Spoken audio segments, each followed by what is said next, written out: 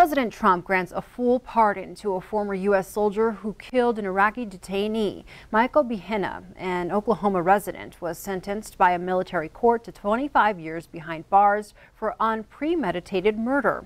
Behena claimed self-defense when he shot Ali Mansour, but military prosecutors said he killed Mansour in order to get revenge for two U.S. soldiers killed in a 2008 roadside explosion.